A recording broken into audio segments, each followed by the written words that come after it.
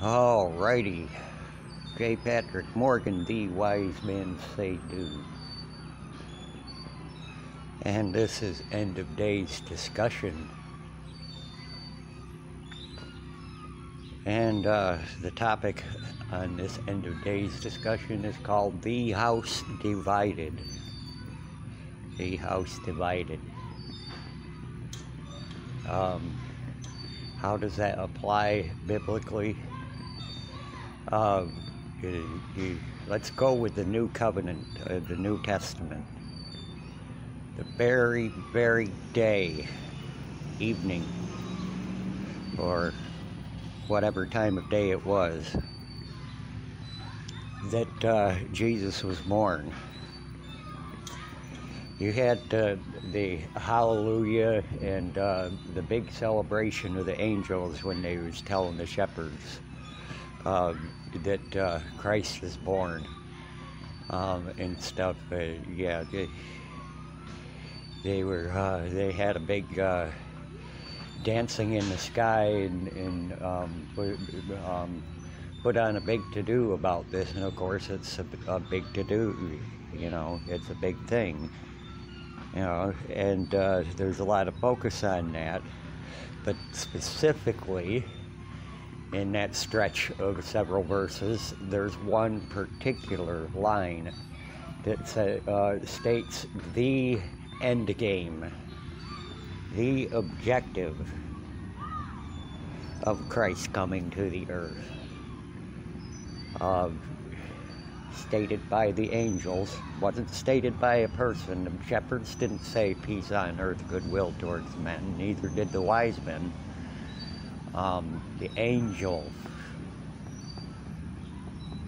proclaimed peace on earth, goodwill to all men. How does a house divided bring peace to anybody? How is a divided house extended goodwill to anybody? It's not. It's not. How did all these wars in the name of Christianity bring peace and goodwill to any? It didn't. If anything, some of the activity in early Christianity caused all kinds of other cultures to hate Christians. Witch trials caused witches to hate Christians. Breaking down the Native American tribes and stuff that worshipped the great white spirit and proclaimed spirits and animals and did all these different rituals that Native Americans do, and Americans come in and beat them down as savages because they aren't Christian and told them you better become Christian or this, that, and the other thing, and you know, it caused a hatred from Native Americans today towards the Christian white people that came across the ocean, you know. That is the opposite of peace on earth and goodwill towards all men. You're supposed to preach the gospel to all nations in love for them to accept or reject. That is what the Bible directed. It didn't say beat the gospel into anybody or extort the gospel into anybody, or, you know, it didn't say do that, coerce the gospel into people. No, it didn't say do that. So we shouldn't be doing that. But back on the topic, we're talking about a house divided here. We're talking about the United States of America, the great USA. The great USA, whose merchants have deceived all nations with their sorcery. So I guess the USA ain't all that great in God's eyes. Go look at it in Revelations. It says the light will shine on you no more, for your great men of the earth have deceived all nations with their sorceries. That means Like I had stated in previous videos, USA's going down. God's no longer interested in blessing America. America, in God's eyes, doesn't deserve to be blessed, and USA is going down. The light shall shine no more in the USA.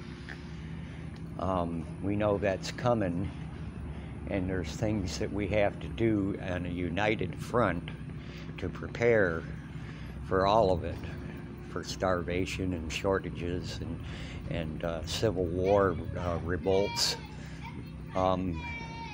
and things of that nature, the natural disasters that come, whatever they may be, national emergencies, martial law, all of it.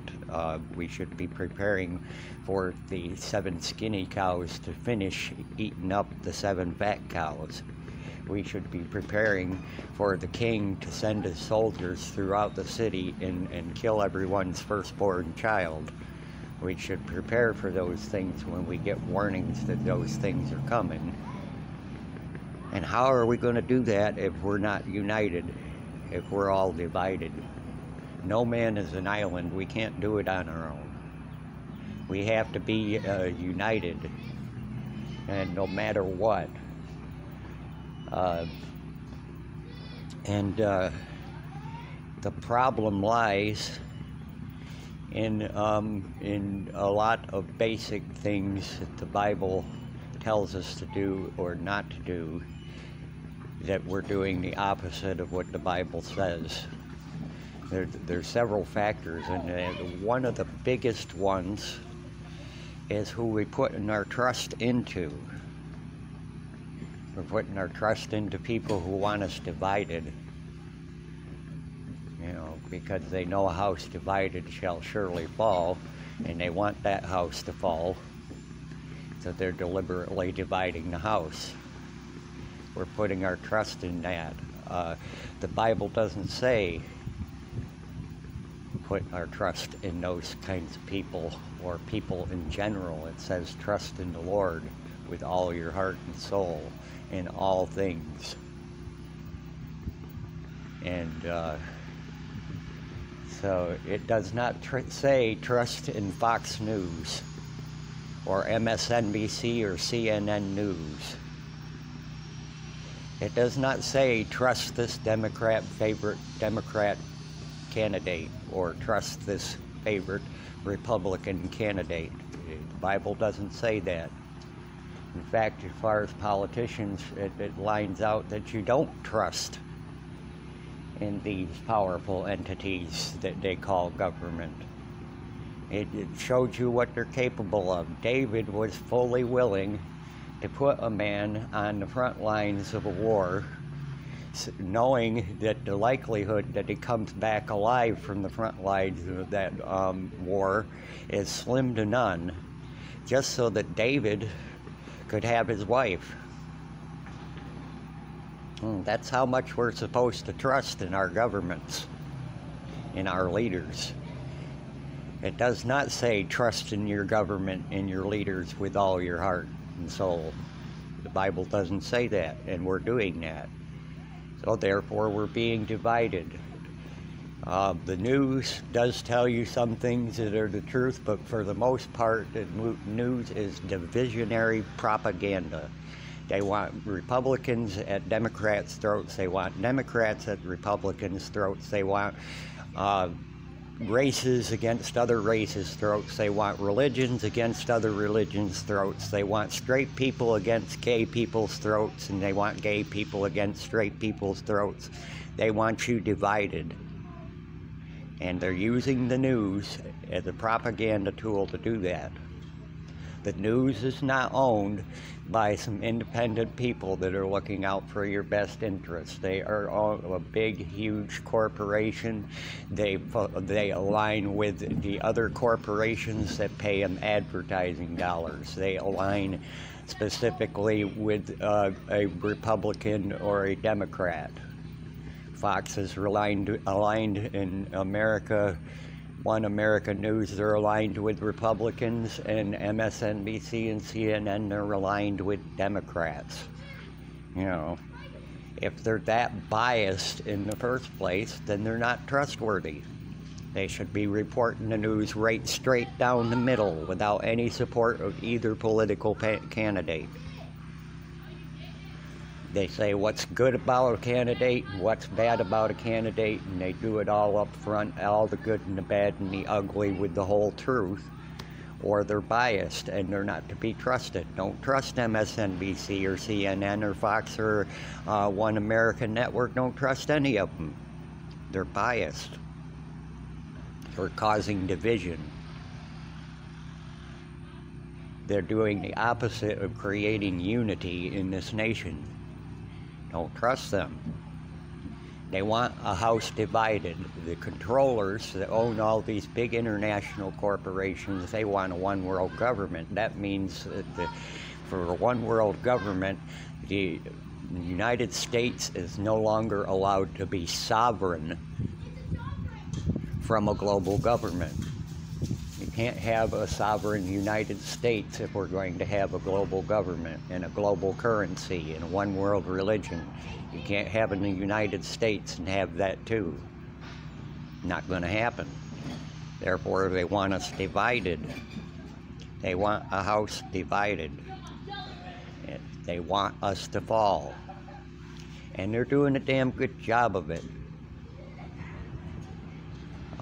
Strong communities have some unity in it. Whether that person that's your neighbor cheats on their spouse, or you know, they were guilty of thievery at one point or another, or some other thing, it is non-affectant.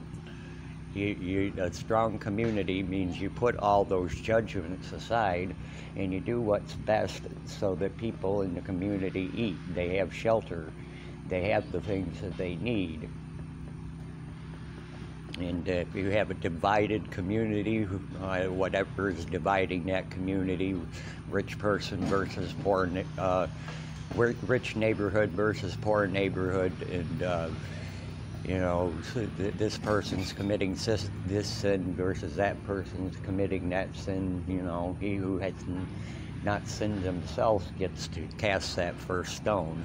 When it comes to things that are important for peace and goodwill and a united community that supports each other and helps each other and ends suffering and ends death any place and anywhere that they can, that's a strong community. Strong communities survive these things like chaos and natural disasters and all these things that the end times might bring to us. War, famine, pestilence, all of that. Strong, united communities survive those things. And they move on and they move forward because they survived, and eventually when they get those things, they go back to more than just surviving, they're thriving. The Bible says the meek shall inherit the earth. What does meek mean? It means humble, silent, unwavering, not easily excitable, not easily angered, not easily manipulated. The America that I see that's at each other's throats is not meek. You're not going to inherit the earth. You're not meek. You're letting these people make you angry.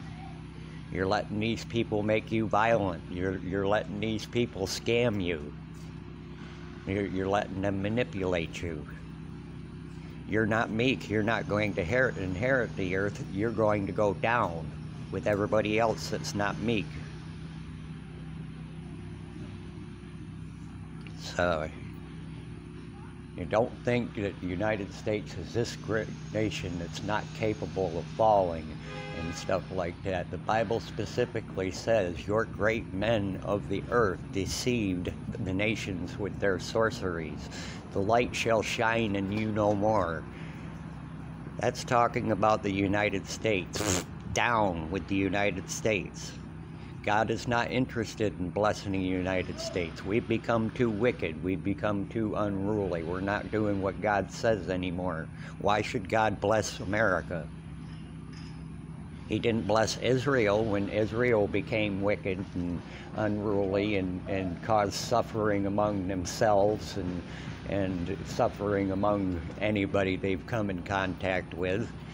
He just let the Assyrians or the Babylonians or whichever time Israel became corrupt again just walk right in there and destroy everything, take all the gold and silver out of the altars and take it over to the king's area somewhere and you know, just totally ravish the country of Israel.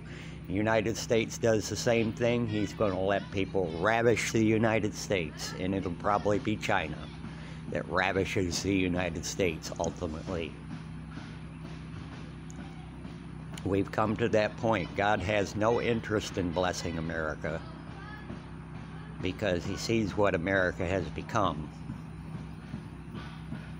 And part of America going down, the way to take such a strong military force in the world and a powerful financial institution with U.S. money and stuff like that. Well, one of the things is to take their economy and put it into the crap hole. Make inflation so that our dollars are worthless. We owe way too much money to these evil entities, these international bankers and these international corporations and stuff. We owe all this trillions and trillions and trillions of dollars. Someday they're going to want to collect. And if this nation falls financially, you ain't going to like how they collect. We aren't going to like how they collect.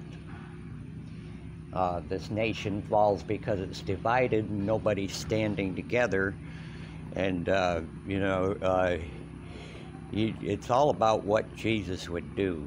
Jesus didn't feed thousands of people fish and loaves in the pretext of, okay, this person over here, they're responsible for some thievery, they get no fish and loaves. This one over here is responsible for adultery, no fish and loaves for that person.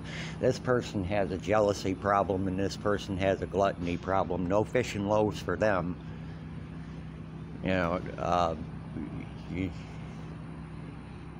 You know, he cast demons out of somebody. He wasn't, you know, he knows those demons were affectant in every sin that that person created. And instead, he stood there and he cast demons out of that person. He told people, don't be stoning this prostitute to death because you yourself have sinned. What right do you have to stone this prostitute to death? You know, when we go out into the community to bless communities with struggling people, we're not going to give a sandwich to this person because we've seen their vehicle in church a few times and we've seen them stand in a prayer circle and this, that, and the other thing. We're not going to give them a sandwich when they're hungry. And this person over here is a lesbian. Oh, you're a lesbian. I'm not going to give you a sandwich. No, that's not what we do. The Bible also says, that which you have done unto the least of my brethren, translates to brothers and sisters, you know. It's unisex talk. You have also done unto me. Well, who is the least? The least of means less important or unimportant, you know, of no importance. Jesus loves everyone. Everybody's important to him, even if they're still in the world and not even considering Jesus, they're important to him.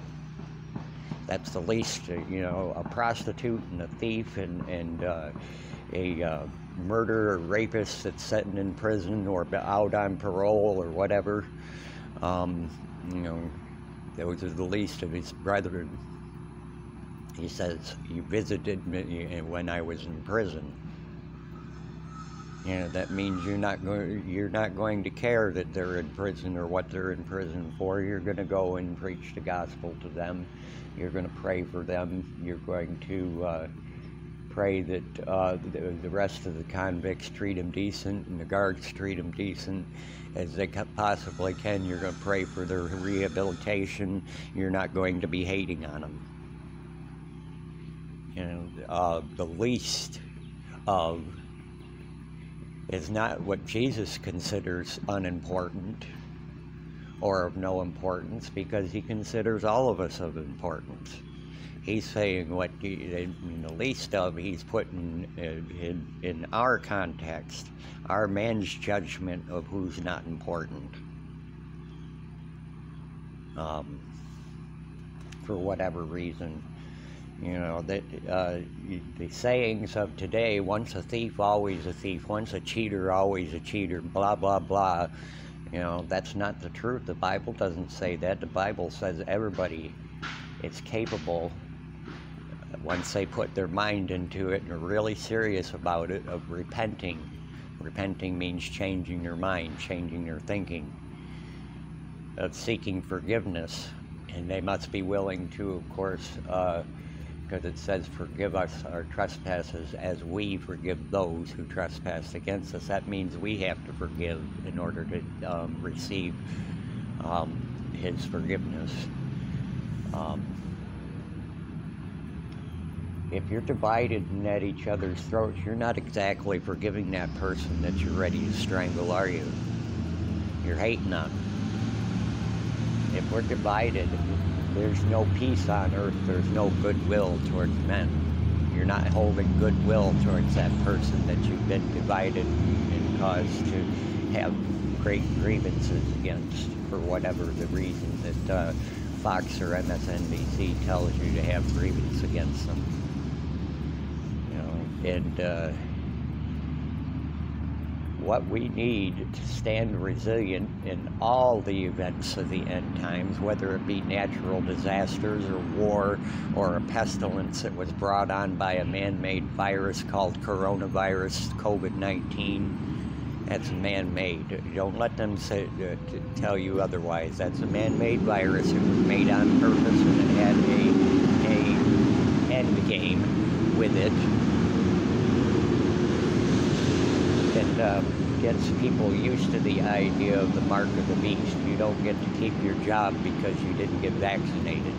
You don't get to go in the store. You don't get to go to these concerts and these events because you didn't get vaccinated. It's a control mechanism that they want everybody used to,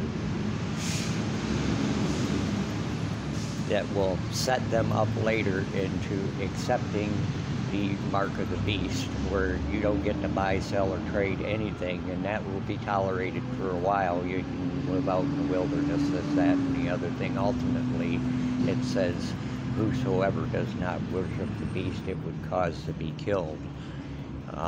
The image of the beast in everybody's home, that's your information machine. That's your computers, your TVs, your cell phones, all those places where you're getting this propaganda information.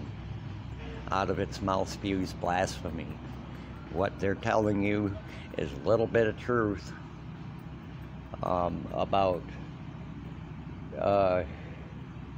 like the weather report, for example. They're not accurate, but they don't mean to lie to you. They get the weather wrong. But anyways, when they're telling you the weather, if there's a storm coming, they want you to take shelter from the storm. If there's a heat wave, they want you to prepare to take extra measures to make sure that people susceptible to heat stroke are staying cool. If there's a deep freeze, they want you to prepare in all ways to keep yourself warm, keep yourself dry in a rain shower.